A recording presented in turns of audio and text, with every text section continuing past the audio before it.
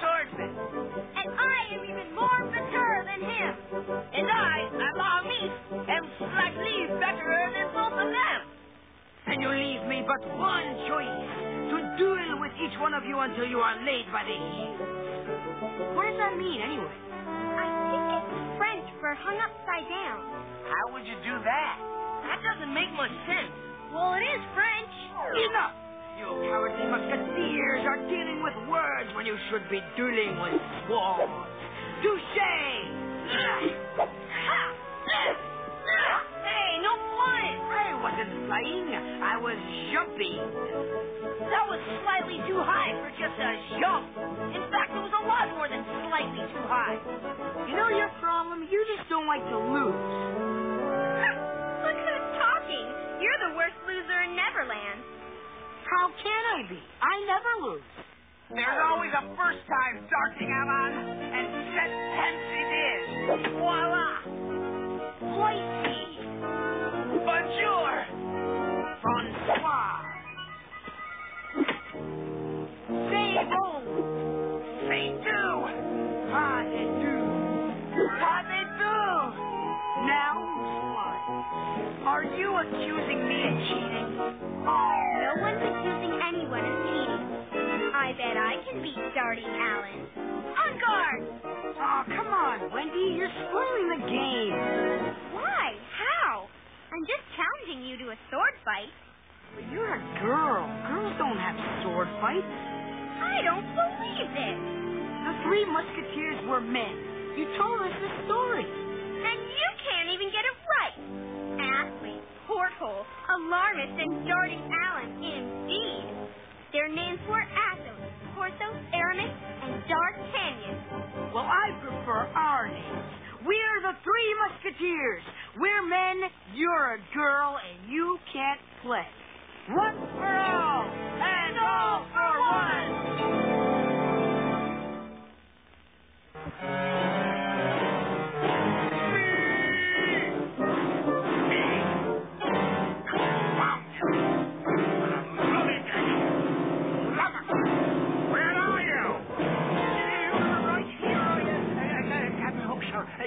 Reporting for duty. Are you all right, Captain? You seem sort of out of sorts, sir. How monumental a burden to me to be exiled to this wretched atoll, accompanied only by a crew of cretinous sea vermin. Oh, me and the lads, we do our best, sir. I have reached decisions, me, master of the crew. I have made a momentous decision, lad. I have decided to annex this miserable island in the name of His Britannic Majesty. In celebration of this plan, I intend to throw a grand bal masqué. A grand mass ball, you clapperdosh and lummox. Thereafter, we will abandon this wretched purgatorial archipelago and return to Blighty, where we will be greeted as heroes, and I myself will undoubtedly be dubbed Sir James Hook.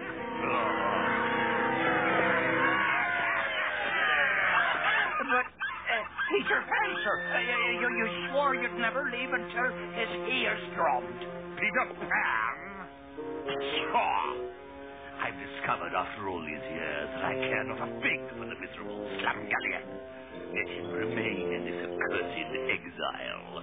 It will be gall enough for him when Her Majesty renames Neverland the Hook Archipelago. So, men, prepare for our exodus. A grand ball to which everyone in Neverland, excluding those prepubescent tatterdemalions, of course, is invited. Indeed, more than invited. Inform them that attendance will be compulsory. And shall I tell them that they have to come too, sir? Alors, pas d'étude et je ne sais quoi. But remember when I had the cardigan Richard at the end of my sword? Wasn't that the Cardinal Richelieu? Him too. Two against one it was. Or deux contre un, as we French heroes prefer. Bonjour, mes amis. Ça va? Ça roule? Yes, that is, oui, or no, as the case may be. Permettez-moi de me présenter. Je suis le comte de Chauvin. Ooh, You speak French, is it not so? but of course. Mais oui. C'est moi, un peu, à tout à l'heure. So, who are you? And where are you from? How did you get here? I am the Comte de Chauvin. I'm the last survivor of a frigate, a fighting ship of the Imperial French Navy. I washed up on these shores. As to who I am, very simply, the most famous person in the whole of France, monsieur. That's impossible. For I am D'Artagnan, renowned swordsman, enemy of the Cadigan Richard. Cardinal Richelieu. And him. And I am Sir Alamis. And I am Senor Foucault. And I am called Athlete. I have not heard of you. I would have remembered such strange names. Tell me, how did you come by them? I am called Alamis because I cause alarm in those I fight. And I am called Porthole because I cut portholes in people. And I am called Athlete because I am truly a superb athlete. But I am D'Artagnan, named because my blade darts here, there, and everywhere. I see you are nothing but ill-bred impostors with the manners of wild pigs, and that I must avenge the honor of France. Ha! I could take you blindfolded and with one hand tied behind my back. Very well, monsieur. I take you at your word. You will fight so handicapped. You will regret les jours you crossed swords with me, Monsieur Chauvin. Not monsieur, but go. And you can count on me for your comeuppance. Touché! Bid your blade adieu, monsieur. At once! Encore une fois, mon ami. Et maintenant, le coup de grâce. That's cheating! All is fair in love and war, monsieur. Mr. Man, you're not worth spoiling my blade. Peter! Count de Chauvin, the most famous man in all France. At your service. I'm all right. Leave me alone. Where is he? Where'd he go? Who is he? Au revoir, Monsieur D'Artagnan. Au revoir.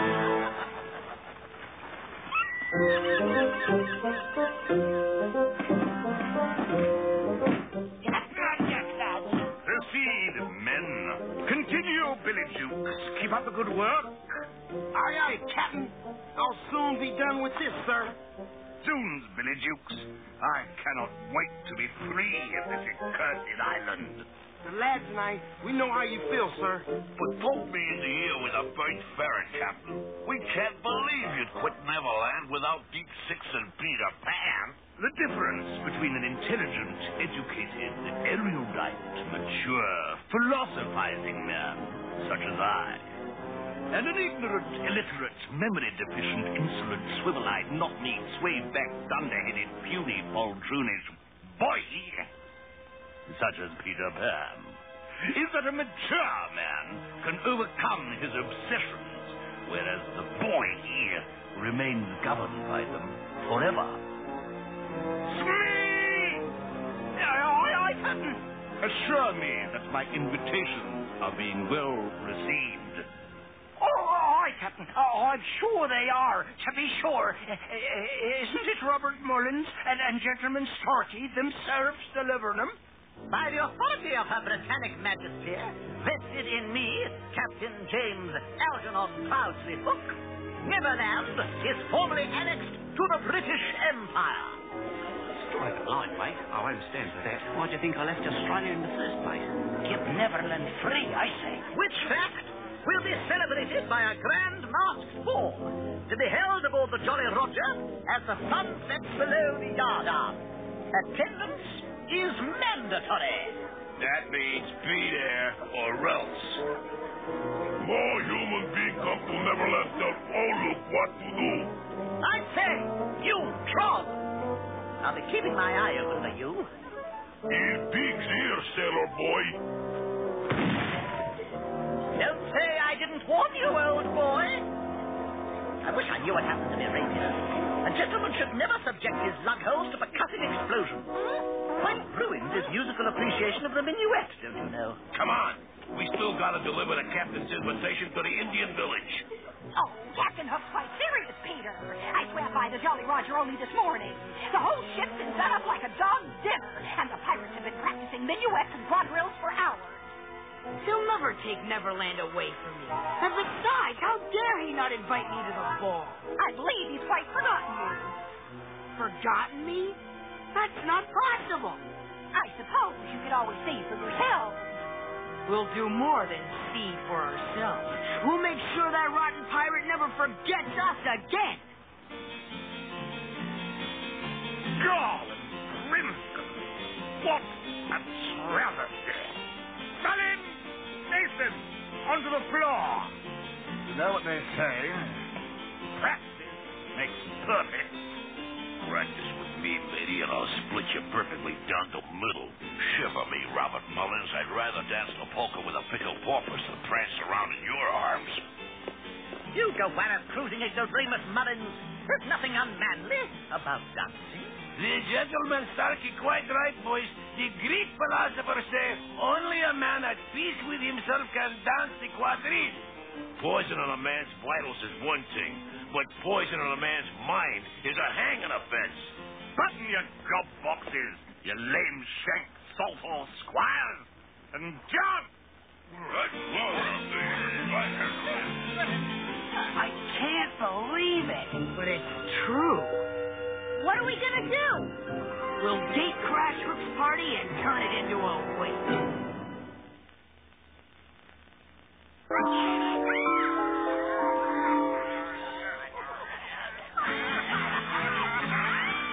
Stunton!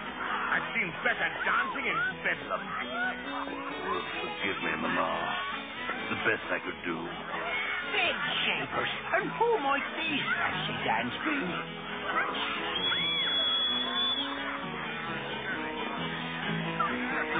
Great gobs of galleon grease. Who have we here? Allow me the pleasure of presenting Messieurs Darting Allen, alarmist, porthole and athlete. D'Artagnan, Athos, Porthos, and Aramis. Me, a Clapperton lover. Musketeers, soldiers of the French King, Louis. What you said, A bit on the short side, but that's what happens when you eat frogs' legs and snails. Enchanté de faire votre connaissance, mes amis. D'accord. Ne sais pas, c'est vrai. And comment allez-vous, mon capitaine? Do I know you? Impossible, Captain. We have just a moment arrived aboard our frigate patrol, washed ashore by a storm horrible. We're slightly enchanted to be invited to your celebration, Captain. I never thought to welcome a Frenchman aboard the Jolly Roger, but, Monsieur, you are just in time to witness my coronation. Coronation? Quite so. I have annexed this territory on behalf of the English Queen, and before I leave, I will crown myself King of Neverland. Never. Any objection? Man? Quite so. me! Aye, Captain. I, Captain James Hook, late of Her Britannic Majesty's Navy, do annex Neverland in the name of the Crown and declare myself Imperial Lord High Chief Highness Igora! What? You will never rule this island, Captain Hook. This is the land of my fathers, and I hold it in trust for my children, who in turn will pass it on to their children. You cannot take it away from us.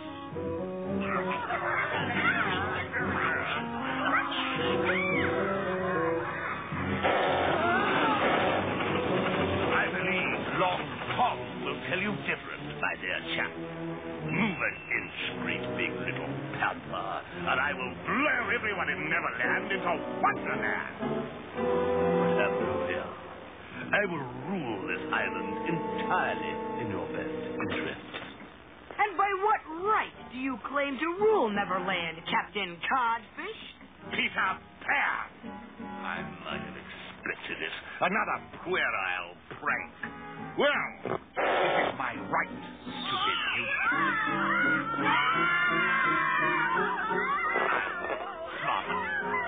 Now, if everyone has had his, her, or its say, we shall proceed with the ceremony. As I was saying, Before I was rudely interrupted. I, Captain James Hook, late of Her Britannic Majesty's Navy, do annex Neverland in the name of the Crown and declare myself Imperial Lord High Chief Highness by Blackbeard Beerbelly. I say, that from your fencing coat, I could not near pay. The French thief stolen my sword. Who are you? I am the Count de Chauvin, friend of liberty, equality, and justice. Ye dogs, another Frenchie. Eh bien, Monsieur le Comte, I bid you adieu. I told you should have kept your dagger. Dancing Alon does not wear a dagger. Well, we have to do something. Chauvin will last exactly 2 seconds against Hawk. Attack! Attack! Your time has come, monsieur. I trust you have made your confession.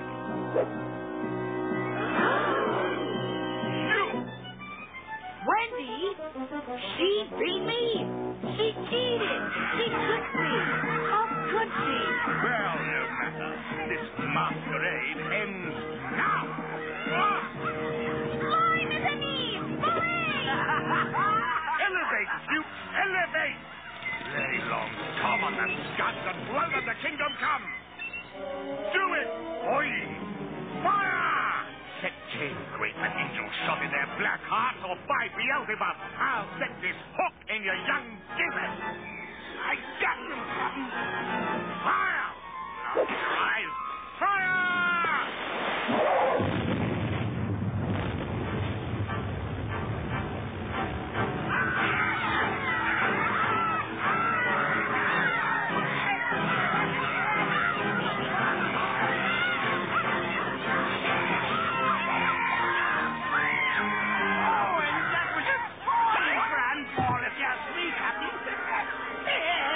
Prepare the lads for the voyage home.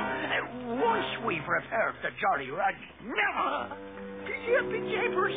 Never.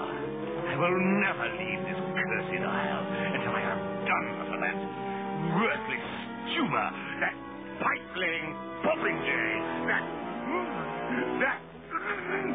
Yahoo Peter Pan! But the knighthood, Captain. Sir James Algernon Grouchy Hook. Swallow, Sir James Hook, Buxton. No honor will be greater than the death of Peter Pan. It is my pleasure, mademoiselle, to make the acquaintance of one who is truly the bravest musketeer of them all. Captain